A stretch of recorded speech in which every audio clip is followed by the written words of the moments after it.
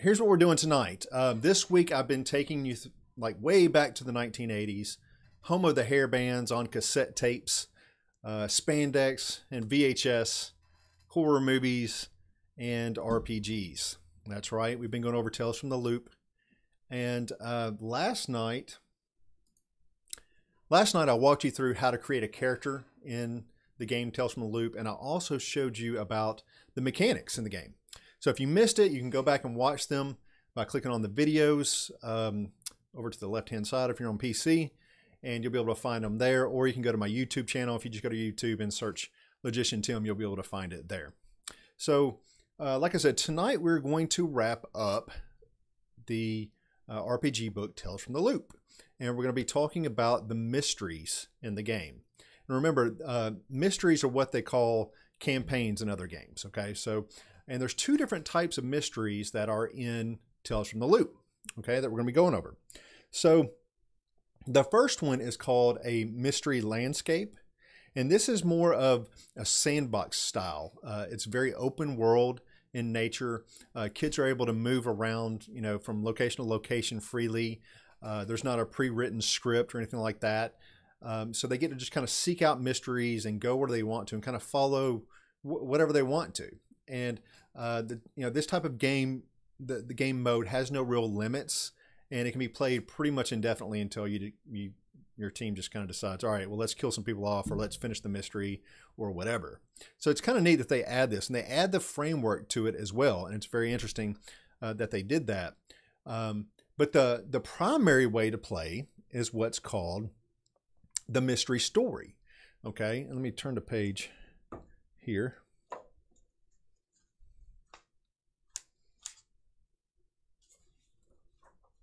So the mystery story is the primary way to play, okay? And they add 4 of these inside of the game. And this is more of your traditional, what I think would be traditional campaign style mode, where the narrative is given to you, and it's given to you in 6 phases that I'm going to be going over. So it gives you these 4 different mysteries in the book, and there's going to be 6 phases to each mystery, okay? And so it's good for your one-off or your shorter campaigns. Each playthrough, they said, takes about 2 hours to play. Like I said, there's 4 mysteries included. 3 of them are considered like your one-off, your standoff mysteries, but the last one, the 4th one, is considered to be like a grand finale, something that you don't do standalone, but you do it after you finish the other 3 mysteries. And it said it'll take 2 to 3 sessions, and if each session is 2 to 3 to 4 or 5 hours, that's a lot of playtime. So I thought that was really cool that they included this, you know, grand finale mystery inside of the game. So that's pretty cool. So so when we're talking about the mysteries in Tales from the Loop, what's up, Jay?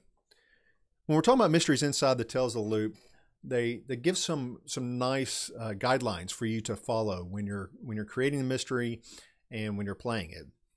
And so one of the first things that it tells you that we're going to do is to determine what they call the truth of the mystery. And the truth of the mystery is really what the story is about. You know, what's the hook? You know, what's the overarching plot? And they kind of break this down into 3 basic categories, okay? And they give these for us, and they do this very nicely so that we can see exactly what they're talking about here, okay? Here we are. The truth of the mystery. And they break them down into 3 different categories of either human error, conflicts, or mischief, okay? And so when you're developing your story, your truth of the mystery, the overall story, you can kind of choose from these 3 predetermined areas, and it helps you come up with some ideas, right?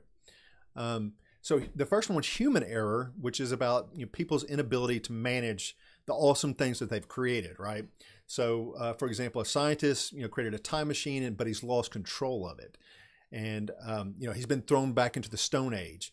And there's and as a result, there's a hole in the fabric of time and space, and creatures are wandering in and out. And it's up to the kids to kind of figure out what's going on here and what they can do to solve this mystery. Or another example of human error would be 3 different, experimental buildings are randomly creating a force field that makes everybody that comes in contact with it in this force field older. And again, it's up to the kids to solve this mystery. Another example might be that a scientist puts his brain into a robot. I like this one. A scientist puts his brain into a robot, but then the robot runs off and escapes and won't come back. That to me, that's awesome. So that's an example of human error that you could pick from with the truth of the mystery. Another one would be considered conflicts, which, like a conflict, they describe it as a tension between two or more people. That makes sense. But they want opposite things, and they're willing to fight or do whatever it takes to accomplish what they want. Okay. So, for example, it gives us the Soviet Union, sends industrial spies over to steal the secrets of DARPA, or a scientist tries to use runaway kids as human tissue. Human tissue samples for their cyborg factory or something like that. Or a student hates their teacher and they're willing to take revenge by using all types of tech. So maybe they're hacking them and they're doing all these things. And it's up to the kids to decide, to figure out what's going on and how to solve it. I think these are pretty neat. The final one that they give us is mischief. And this is about the other kids who create problems, just for fun. And we all know those mischievous kids. I was a little bit of one, I'll have to admit. And so an example of that might be, a teenager might steal a robot and bring it to a party, but things go crazy and, somebody's really hurt or even maybe killed. And so now we've got to get in control of this robot. Or another example might be if a kid finds a gap in the ground or a hole in the ground, and it leads down into a maze of underground tunnels where the kid gets lost, and you have to figure out what happened to the kid. You just know that they're lost and there was this hole in the ground. Another sense of mischief might be if some teens used some type of invention to cheat on their test in some kind of creative and awesome way. So, hey, I'm all for it. If you can figure it out, yeah, go for it. So I think it's really neat, these examples that they give us what would be considered truth in the story of the mystery, or the truth of the mystery. And, it's the underlying story to what is going on, right? And then when you have, it tells us that there's mystery there's mystery and there's everyday life, right? So you don't want to forget that when you're telling the story as a GM, when you're playing it as a player, there's always the mystery that's going on, and then there's your everyday life that's going on too. And so you're going to be playing out both scenes to help bring in and fill out these roles of the world, right? So in everyday life, these type of scenes are going to be a little bit less than the mystery scenes, right? Because you're going to spend more time trying to figure out what's going on in the mystery and how to solve the mystery. But there are going to be some everyday life things going on. So it gives an example of when one scene the kids are chasing a runaway robot, and in the next they're trying to stop their dad from driving drunk or something like that. And then some scenes can be, of course, everyday life and part of the mystery as well. But the everyday life scenes I thought were cool because it helps the players kind of get into the role of the kids that they're playing, right? It helps them really flesh that out. And yeah, so that's what I was trying to read here, because it'll be developed. Okay, here's what I was trying to say. So the everyday life type stuff will be developed, help the kids develop their characters, help the people develop their characters as kids. And the GM's going to pull a lot of this information from the character sheet that the kids filled out. And so they're going to look at that and kind of figure out what is their day-to-day life like, and also bring in those players to help them and have them, the players, describe what their everyday life is like as well. I thought that was cool. So let me see. There's an example here I wanted to get to. Where was it? Okay, so and it talks about these everyday scenes that you could develop with or without trouble. Okay, so one of them might be without trouble. Might be everyday scenes. Dad is sitting in the kitchen and he's got soot all over his face, and he speaks proudly of fighting a fire during the night. Or your dad wants to throw Jacob's sneakers away and buy new ones, and maybe Jacob doesn't want new sneakers, or maybe you're jealous that you didn't get new shoes. And so those would be some everyday scenes that you might play out as a GM or as a player in the game. And then you can also have everyday life scenes with trouble as well, of course, right? So it might be that it's the middle of the night, mom's disappeared into the forest in just her nightgown, and dad is at work. And so you have to decide as a player, am I going to role play this this part of it? Am I going to call the police, or am I going to call my friends? We're going to go looking for mom. It could be Tony's waiting on the path to the beach with a baseball bat and a wide grin. What did Tony just do? What is he about to do? What does he have in his mind? And so these are types of everyday scenes that aren't necessarily part of this mystery that, you know, this robot's running wild somewhere, but is part of your everyday life of things that you still have to handle. So I thought that was pretty neat that they added all of that in there. So it talks about when it gives you these mysteries, like I said, they give you 4 of them. They talk about there's actually 6 phases to every mystery, okay? And you're just going to walk through these as a GM, and it kind of helps you determine, you know, where you're at, okay? And so it says some GMs like to announce that they're moving to the next phase. Other GMs like to keep it vague, and so they don't, you know, so that the players don't really know exactly where in the story that they're at, okay? So what they had, the 6 phases are introducing the kids, introducing the mystery, solving the mystery, the showdown, the aftermath, and then change, okay? Those are the 6 phases. And some of them are pretty self-explanatory. So the first phase is going to be introducing the kids. So each kid will get a real short scene of their own from everyday life, either with or without trouble, that helps you know, ground the player inside of that character, right? And then number 2 would be introducing the mystery. And so kids will encounter or discover something that they start to investigate, okay? Where did I see this? Oh, I did talk about some of this, right? Yeah, with the kids in everyday trouble. Yeah, so I did talk about that. So so they might encounter or discover something that they start to investigate. Then number 3 is solving the mystery. And so in this phase, the kids are going, and this is kind of the meatiest phase of the game, is kind of solving the mystery, right? So this is where most of your scenes are going to take place.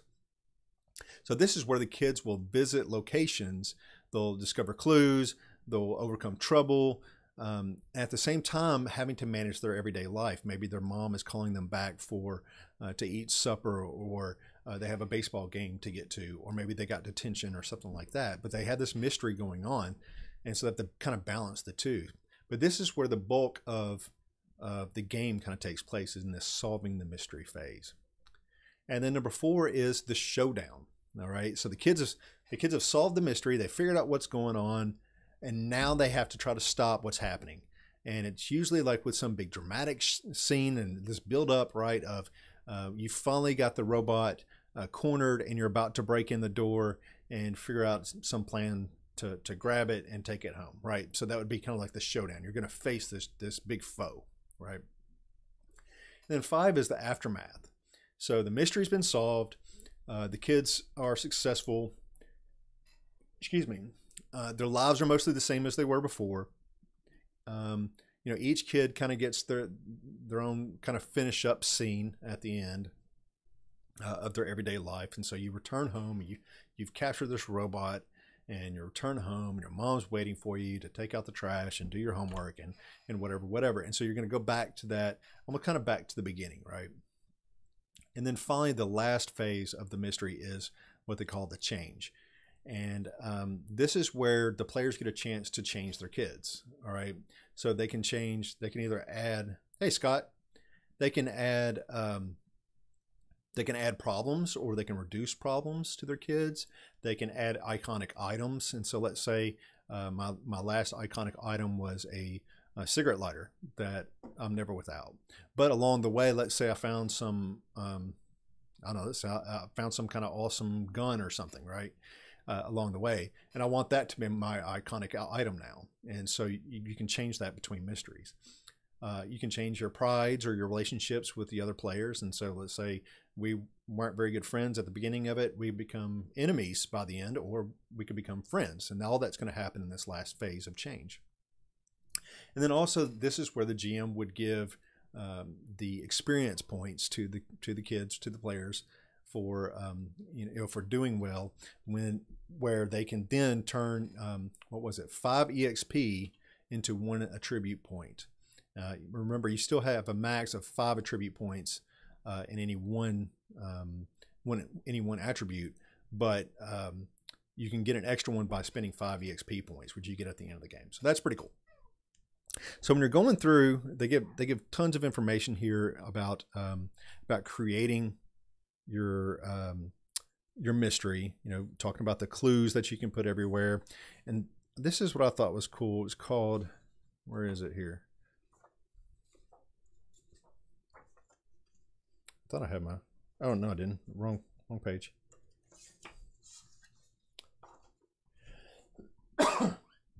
It's what they call the mind map, okay? And so they got this nice little map for you where it has these different characters in here, okay? And it has their relationships to them. So Peter, he's a dream hacking teen, and he's scared of Mickey, his abusive father, who wants Annette, Peter's mother, who wants Annette back, okay? Peter feels abandoned by Annette. Annette's in a relationship with Nicholas, and it has this nice little map here just kind of built out for you that you can easily look at, what the relationship is there, and so maybe you can build some tension on that. Or this Peter's a dream hacking teen, and so what does that mean? What's he doing there, and how can you relate? How can you pull that into the narrative, right?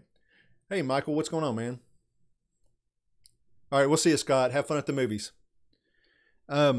So yeah, all these little things that they add like this really help a GM when it comes time to make the mystery, right? These mind maps and stuff like that. It's just really cool. And so they had tons of information for you. Then I thought this was a nice addition too, and I'm sure they probably do this in other books as well, where they have all types of vehicles and robots and dinosaurs and all types of things with little short, pictures and little short descriptions listed in the book that you can, kind of pull out and show to your players and say, oh, you're running up on this vector land train, and you can show them a picture of it. You can tell them about it. It's a modular design often used for civilian as well as military purposes. The land train can be customized with freight and service modules. Because of its shape, it has earned the nickname the centipede. And so you can show them that instead of just trying to paint a picture in the head. You can actually show them a picture of it right here in the book. And I thought that was just a nice touch. And maybe they do this in other RPGs. Like I said, I'm kind of a noob when it comes to that. But I thought it was a nice addition that they threw that in the book. So besides that, okay, they do talk about the mystery landscape, which I told you a little bit about before, and they give you some guidelines, and they're very similar to the mystery stories, where you have your hooks and your countdown, and they give you a couple of very short, almost like mini mysteries that you can go through and you can use parts of when you're going through the sandbox version of the game, or what's called the mystery landscape version of the game. So I don't want to tell you much about them because it will really spoil the game for you. And really that's kind of the same as the rest of the book. From here on out, it's all mysteries, and they give you a bunch of mysteries. Like I said, they give you 3 mysteries that take around 2 to 5 hours to play, and then they give you 1 grand finale mystery that says it takes like 2 to 5 sessions to play, or 2 to 3 sessions to play. So this is giant grand finale that I thought is an awesome addition. I'd love to see what it is to play it. So, but that's about it. That's about all I'm gonna share with you about Tales from the Loop in this book, because I do not want to spoil any of these awesome mysteries that they have in plan for you. But what I am going to do is now I'm going to switch over and kind of give it my report card. Okay, I did this with kids on bikes, and I'm going to do it with Tales from the Loop as well. And so I'm just going to quickly go over the grades that I gave for Tales from the Loop. And It really starts with the character creation, which I gave an 8 out of 10. I really enjoyed the character creation. They broke it down into 16 steps, which seems like a lot, but they're very straightforward. Some of them are very simple. I think it would probably take you maybe 20 minutes, from scratch to create a character. So I really like that. The customization, I kind of dinged a little bit. I gave it a 6 out of 10. I mean, yes, you can pick one of 8 of the characters that they give you, and says you can even make your own, but I would like to have a little bit more customization available, as the character progresses. Maybe something like a skill tree, or if you're good at computers, then maybe you gain hacking, or you gain, I don't know, something else. You gain mobile something, right? I would like to see a little bit more progression as your character gets older, or refines a skill, right? So I did ding it just a little bit there on customization. And then again on progression, I dinged it a little bit because, your character can level up by growing older, and so you can gain a year, and you'll actually gain an additional attribute point. At the same time, you lose a luck point. And so you're going to gain this attribute, and you're going to lose a luck point. And it's really no different than simply starting your character 1 age older. And so if I was playing a 12-year-old, well, I could have, if I wanted a 13-year-old, I would have just started playing a 13-year-old. Maybe I like the luck of the 12-year-old versus the 13-year-old, or whatever. And so I thought it was kind of wimpy on the progression. The mechanics, got an 8 out of 10. Ease of learning, I thought it was very easy to learn, especially for a new person like me. You simply roll 6-sided dice most of the time. 1 6 is enough for success, and so you roll your handful of dice, and it's easy to tell you how many dice you roll. And you just see a 6, and you're like, hey, yeah, I won, right? And so that's very easy to me, and I like that. Now, the originality and cool factor I thought was a 9 because I really liked the way that the luck balanced out the additional attribute points that other older characters get to use. Luck allows you to re-roll all of your dice, where an additional attribute point gives you 1 extra dice. It gives you 1 extra dice to roll like every roll, but I think getting to re-roll a few times per game might come in better in the long run. And so it kind of gives some incentive for playing a younger character instead of an older character, which I thought was a nice little twist there. Now, in the depth, I kind of dinged it a little bit there too because of the mechanics. Because just like Kids on Bikes, there's no hit points in the game. Okay, you succeed a roll, you defeat the monster, and to me that just seems like it's not finished. Maybe they did that for simplicity, because hit point systems kind of need more intricacy. And it would make it too complicated maybe for the market they were looking for. But just for me, I would like to see some hit point or fighting mechanics that aren't just you roll your d6, and if you get 1 6, you're a success. Or if it's typically hard monster or a really hard monster, you have to roll 2 6s for success.